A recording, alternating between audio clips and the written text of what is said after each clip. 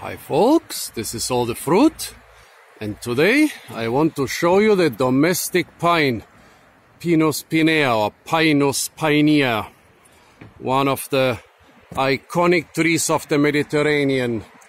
No Mediterranean hotel or beach landscape without those pine trees with the umbrella-shaped crown. Actually, when they are young, the crown is pretty much round, and later it becomes umbrella-shaped. But both shapes are not that typical for pine trees, so the domestic pine always stands out.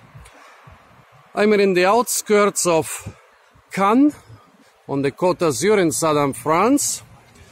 This morning my phone crashed, so I lost tons of unique fruit videos.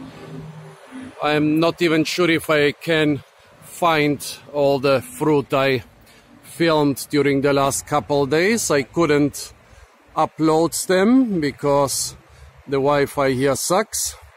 So yeah, now I'm quite upset because, yeah, as I said, I lost a lot of really interesting fruit videos from southern France, but I'm trying to redo as many of them as possible. So the domestic pine, well, of course it's iconic and ornamental, but I guess we are more interested about the edibility.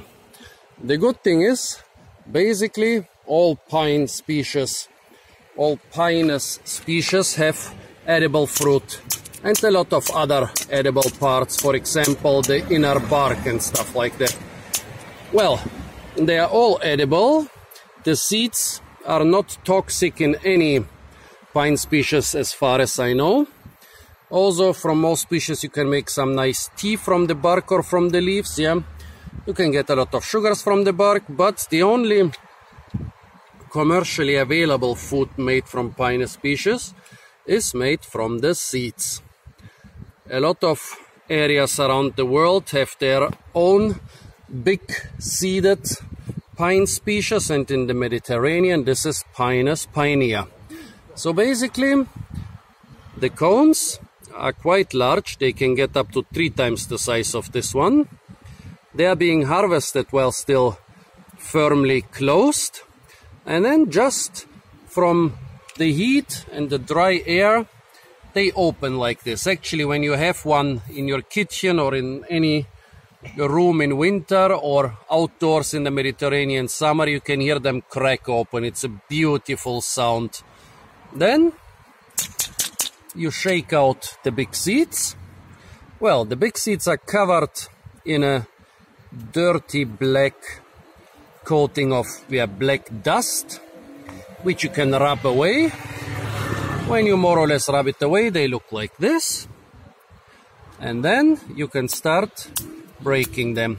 By the way, if you have friends from Iran or Afghanistan, don't just give them some of those little pine nuts. What they're gonna do is they're gonna try crack them with their teeth, because the default edible pine species in their area has seeds which look pretty similar, but they are not as hard, so they're easy to crack with their teeth. If you try this with Pinus pinea, well, they are as hard or even harder than hazelnuts, so you're gonna hurt your teeth.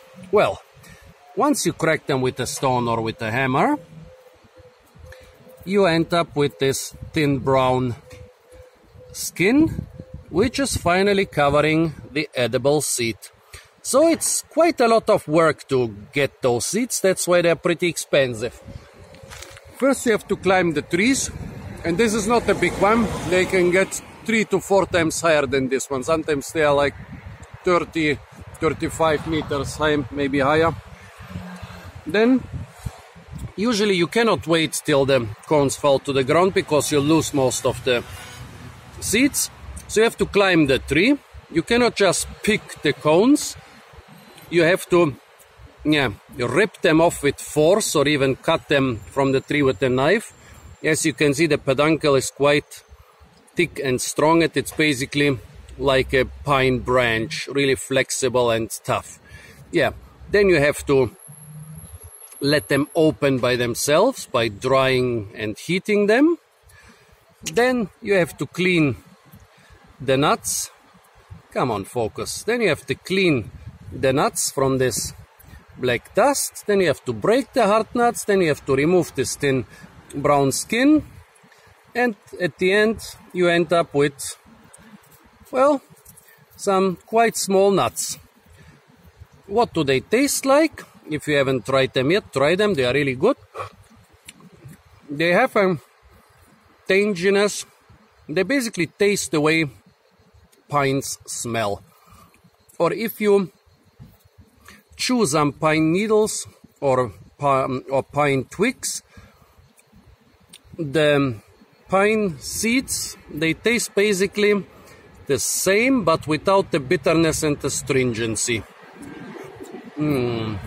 Yeah, really nice, a really important ingredient of Mediterranean and Middle Eastern and Central Asian cuisine. If you have the chance, well, if you have the chance to forage them somewhere in a Mediterranean city or tourist area, those are the big cones which lie under the pine trees with the umbrella shape.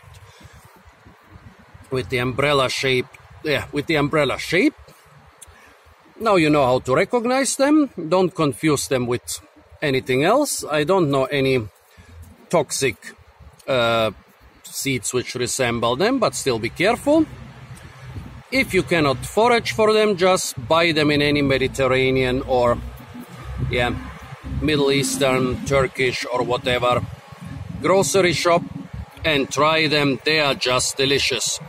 Okay, folks, so this was the domestic pine from the outskirts of Cannes at the Côte d'Azur in southern France.